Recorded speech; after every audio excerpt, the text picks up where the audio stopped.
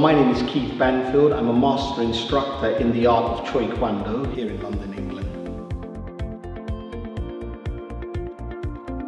I was approached by the assistant head teacher at Banfield Primary School. His name is Mr. Joe Napoleon. So Mr. Napoleon has taught some of my existing Choi Kwang Do students, and he noticed how courteous, respectful, how disciplined and polite they were. And so he came to me and he mentioned that he had a student whose behaviour needed to be improved. His focus and his attitude towards his teachers, parents and peers in school. So I'm Felina Patel and I am Mohammed's class teacher in Year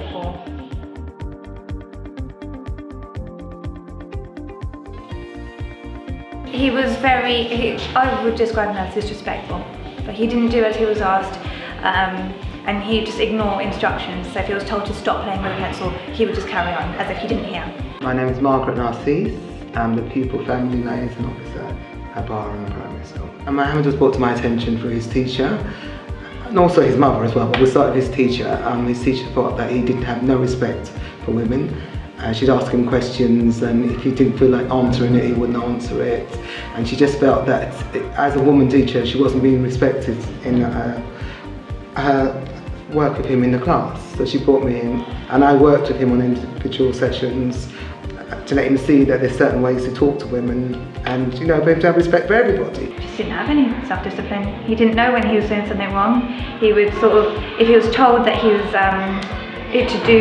to stop doing something or even to do something, he would just not do it. So he's just disrespectful. My name is Joe Napoleon.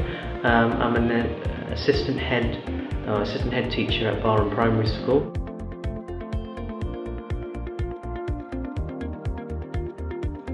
Initially, what I noticed was that there was, I also know Mohammed from another capacity, which was to teach PE to him across a couple of years.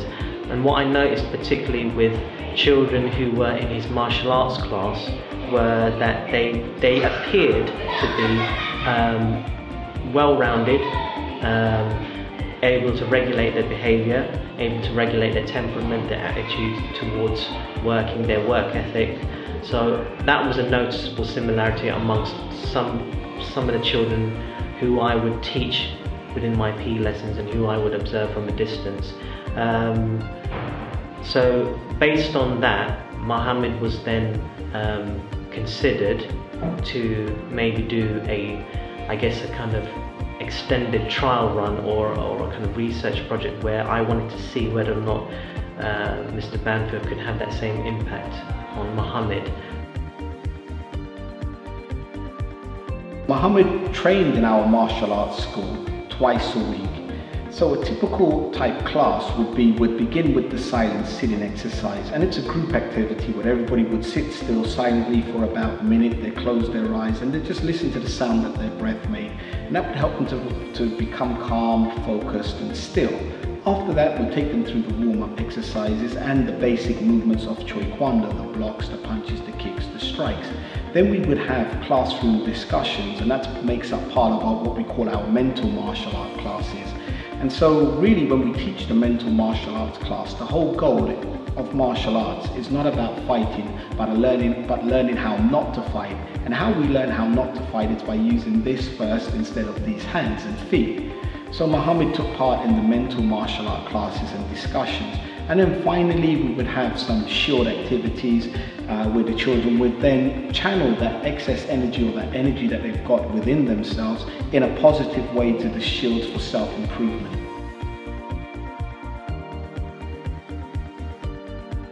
Don't have to go up in the class because my job is to go into different classrooms and talk to the children that are giving trouble, bring them out, have one-to-one. I can't tell you the last time I've had to bring Mohammed out to have a one-to-one with. And about his attitude to teachers. His teacher tells me he's doing much better now. She has no conflicts with him about him not listening to her, talking, answering her back, not wanting to do the work. Yes, it's a change. He's a change boy. He's much better now. He listens. When I'm speaking to him, he makes eye contact, which is good, and he acts upon things when I say to him to do something. He can still make quite a few excuses for not getting things done, but it's a lot better in terms of quality and quantity, because before he'd try and get away with just doing a couple of sentences, whereas now he's writing a bit more than that, something a little bit more substantial. It's helped him with his discipline, definitely, I can see that. So, I mean, it's working, whatever it is. My name is Karen Giles, I'm head teacher at Banfield Primary School. I'm pretty sure there are a number of children, and in fact, we're also thinking about Mohammed's brother perhaps following in his footsteps and being able to access this resource.